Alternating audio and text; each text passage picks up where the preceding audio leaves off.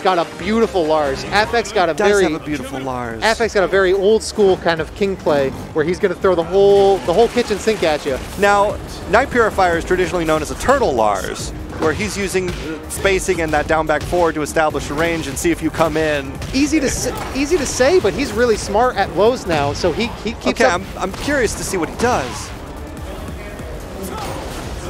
Nice. Breaks the sprint. Takes his turn. Hits those lows. Call out launcher. He uses his heat smash early because it's so damn good. Forces Affect to use his to get momentum back. Oh, that was a heat smash. Yep. Oh. See, I'm getting a look at Lars right now. Oh, nice low poke. That's that kitchen sink. What low am I gonna do? Probably a random one. I mean, it's an extremely fast long range low. It's sort of meant to end rounds. Forward 1, call out. Again, the classic down back 4 into wall crouching down 4-2. Nice. Oh, you thought it was your turn? Giant swing. Counter hit giant swing. We were talking about throws. Great tech on that. But if you want to break a throw, you got to press 1-2 or 1+2, depending on the throw. If you're getting counter hit, that window goes from like, what, 12 or so frames to 6 frames and becomes extremely difficult. And jabs here are really the traditional call out, but throws are even better now. 1, they hit lower. 2, is on counter hit, they do a ton of damage. That was a great orbital to close out that round. 1-1 here. I really like the fight between these two. This is a good matchup. They're swinging. New England players, they swing hard. Whoa! Anti-air throw. Caught him out of the air with that. Nice punish. Punish that armor move. Throws punish armor too. I'd like to see him do that. Chest bump, not reaching. Great. People's elbow. Great. Nice, mid. Great options there. Yeah, those were a ton of good options on Oki leading into just a mid check. King dash, when Affect specifically dashes up to you, that's what I meant earlier. It's like, what am I going to do? What am I going to do? And then that's the RPS heavy that we're talking about. And now that's really our Affect's specialty is the gut punch. That was a crazy flash duck, very confident. He's practiced that more than anything else, other than maybe his giant swing. Amazing safe mid wall split. Here's Lars being Lars. Get some damage, boy. Oh, damage. Shoulder. Cold shoulder. Stonehead doesn't work. Ooh. Nice. Oh, you could have gotten a counter. Throw. Okay, interesting. Counter hit low. Doesn't get up into capital punishment. What? And here's the giant swing. Yeah, you broke a throw. How about a giant swing? Dead. When you break somebody's throw, the thrower is minus. But that doesn't like mean -2. Yeah, but you got to close the gap that the throw break has created now for you, and you got to spend frames to close the gap. When you're minus in Tekken, you don't get to do whatever you want because everybody has a million turn stealing options that aren't necessarily in other games. You might get backdash, you might get sidestepped, you might get armored, you might get ducked, you might get interrupted with a crazy evasive move. There's so many tools to steal turns. You can tip it. Yeah, you can overcommit. So overcommit is a lot of what this game. Avoiding overcommit is a lot of what this game is. That punish didn't work on that giant throw. That giant low. That was nuts. Blocked a crazy low. Didn't get a reward for it. Not good. Get your turn back, Knight. Keep running. Not earning him any life. This is what I mean. Night Purifier is great at playing a very classical mid-low mix-up. But Affect loves taking his turn back, and he's doing good right now. He's got a read on Night Purifier's neutral. But let's see if Night Purifier breaks it with some flash duck of his own. Breaking Affect's rhythm, get that momentum back. Doesn't get the wall.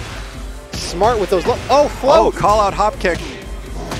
Oh, that's big damage. All right. How do you end? Oh, he went for a crouch cab and didn't punish him for it, but wins it out on neutral. That was kind of risky, but I believe in that. I believe in that crouch throw. I don't know, man. I don't know. I mean, he didn't get punished for it, so maybe you should believe in it. We're talking about throws. Let's say again, crouch throws are now unbreakable. Unbreakable and apparently hard to whiff punish. Oh, just like any other throw, just a little bit tough. Nice. Float. Get the tornado. Take him to the wall, maybe? No, the wall screwed up any Oki there. No punish on some unsafe stuff from Night Purifier. Looking a little shaky. Oh, challenged off of the heat. There we go. Oh man, just one too many jabs. Couldn't finish the tornado. I noticed that Affect is loading up his forward 2. He's looking to spend the forward 2-1 when he's next to a wall some point later in this match. These flash ducks are nuts, and he's taking his turn. He's taking his damn turn. You know what I mean? That's right. Affect's a great player. All right, normal punish. That was a good input off of a CD1 that King had, the instant wall crouching down forward 1. He's starting to do shove a lot more. Shove is not typically his strong suit. Like, that's more of a Majin thing. And yeah, he learned from Majin too, but not typically his strong suit. King's got like 200 tools when you wanna use a tool to make them worry about it. Nice heat smash. He's really good at using that when it's right. Oh, nice call out on range. That was well done. I'm clapping for that whip punish. Just why get up kick? Bump, bump, bump, bump, bump. Just to get your turn back?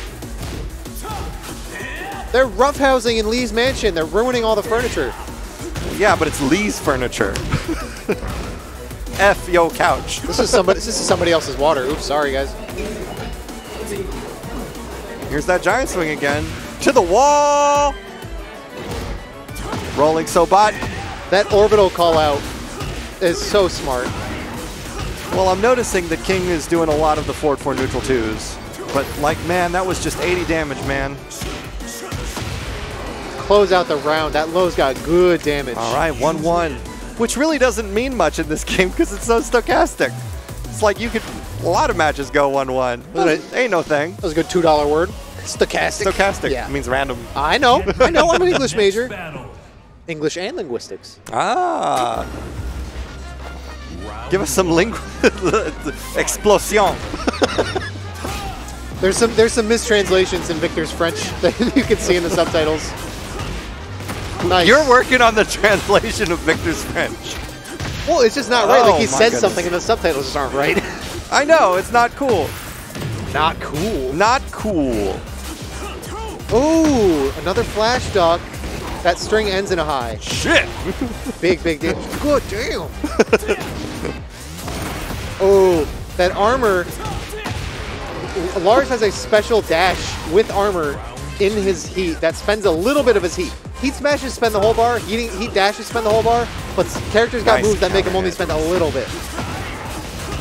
Nice doesn't get to the wall. Oh, don't want to press there. Affect eating a ton of damage off of Wake Up 4. He's trying to utilize Wake Up 4. Like, why? Nice mix with that back turn. Double turn. Nope. 12. Nice. Good block. Lars is not the DF1 king anymore, but he's still... Oh, the rollaway is not going to save you against somebody who can close gap like Lars. Amazing awareness, the heat dash there to get the float, finish that round. I'm not liking the lows that Affect's choosing. Like, why go low when you can throw? I'm liking Lars's lows. Look how much damage I did for only a third of his heat bar. Gotta be a counter hit, though. Heat smash, chip and frames.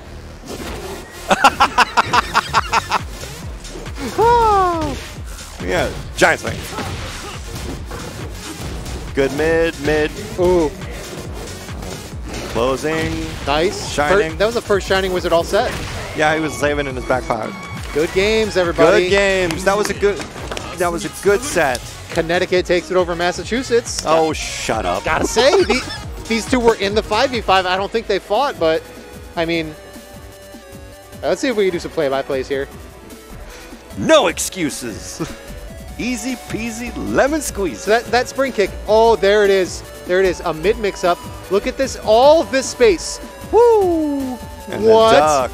He wanted to use that space, but he went for a hit confirm, didn't confirm it, just went. Well, he was loading up, so he noticed that Lars's back was to the wall, and all game he had loaded up the forward 2s with the idea that Night Purifier was going to try to check him after a forward 2.